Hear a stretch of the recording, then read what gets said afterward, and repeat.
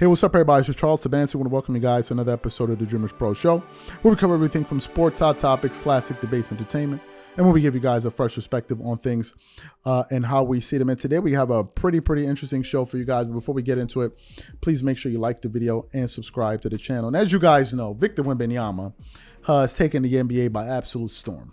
It's absolutely incredible, right? Like, he's the hottest ticket going right now. And some people love it, some people hate it. I personally love it. We're getting a breath of fresh air. They're talking about somebody new, and I think it's a great thing, right? The game is expanding. The game is becoming more global, although some people have an issue with that. Some people believe the NBA should only be an American game where only Americans players play. They don't want any kind of globalization. I just want to keep it all to myself. Nepotism is me. Pass it on to my son. Nah. The NBA is like, nah.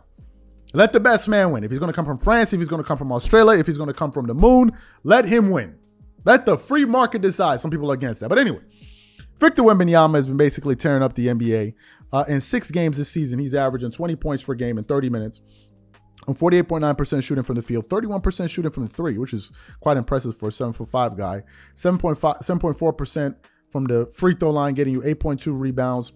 2 assists per game, 3.8 turnovers. That's a bit high, with 1.3 steals per game and 2.7 blocks. Good Lord. Now, no one is really surprised by the blocks because this guy is as tall as I don't even know what you want to call it. Like, he's a super tall guy. So what happened?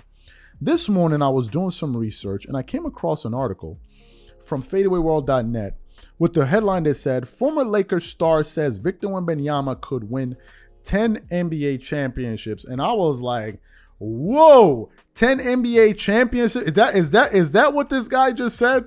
That means the San Antonio Spurs are going to be selling a lot of tickets for those championship years. And speaking of tickets, this video is brought to you by our brand new sponsor, SeatGeek. SeatGeek is the #1 rated ticketing app with over 28 million downloads. There are more than 70,000 events every single day on SeatGeek, including concerts, sports, festivals, and more.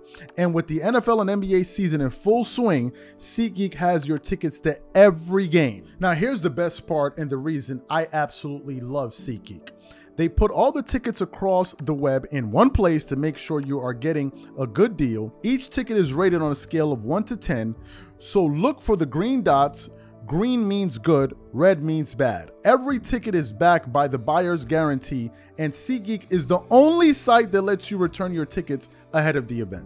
And we have great news for you because we got you guys a really good deal.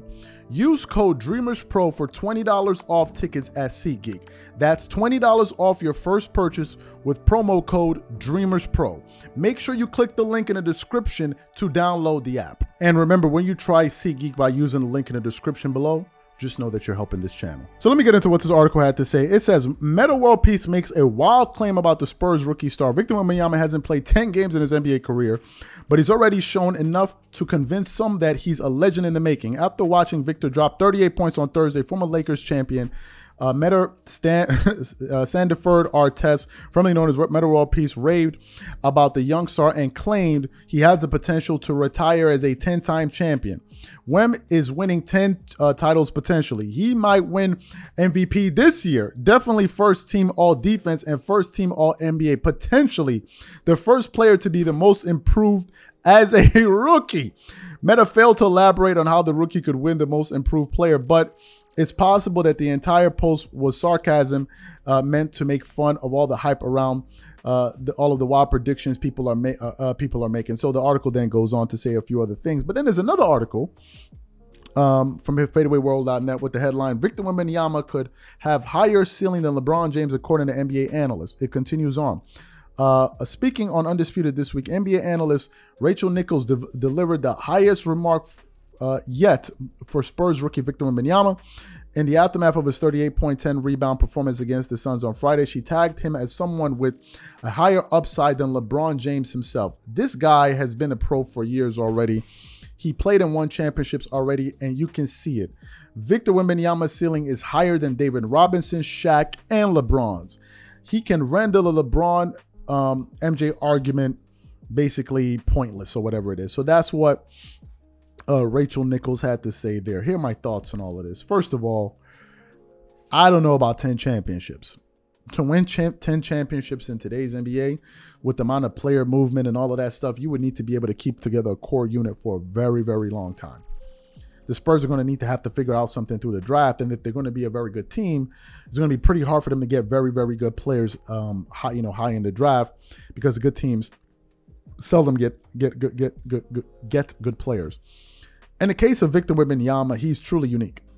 He's truly unique. If you look at his skill set, the fact that he can handle the ball that well, shoot the three, block shots like that, he can affect the game in so many ways, which is, to be quite honest with you, what you would expect from someone with those type of physical attributes. Winning 10 championships is going to be very, very hard. It's going to be very, very hard, because you're going to need a lot of things to go your way. To win 10, you're going to need a lot. 10, I think, is a stretch. I don't see any player being able to win 10 championships in a row. Probably ever. If I'm wrong, then so be it. But it's going to be very, very hard. You would need to have such a dominance over the NBA. Your team would need to be so much better than all the other teams. And most importantly, you're talking about not having injuries, because injuries are going to play a major role in this entire thing. So you're basically saying that these guys for a 10-year stretch are going to be able to be healthy and to be able to play these games at a high level and ultimately win all of those championships. That's a lot to ask for. And I find it very hard to believe that that's going to be possible. Do I think Victor Wembanyama is going to win championships? Yes. I think that if he wins 4 or 5 championships, then he's going to mess up a lot of people's top 10s. About comparing him to LeBron, they're two different players.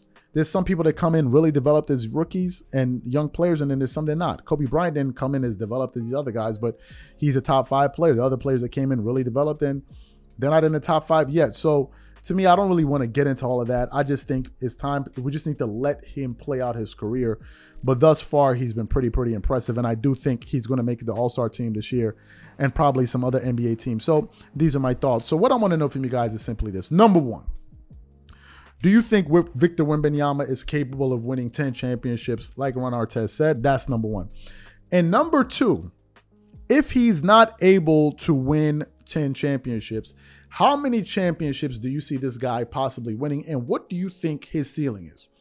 Do you think he can be a top 10 player? Do you think he can end up being a top 5 player? And do you think that he can end up even being better than Michael Jordan himself? Whatever you guys think, please leave your thoughts and comments in the comment section. Again, if you want today's full show before it comes out, it's streaming for free on Apple Podcasts and on Spotify, the Dreamers Pro show. You guys should definitely check that out. Once again, thank you guys for your attention. And we catch you guys on the next show.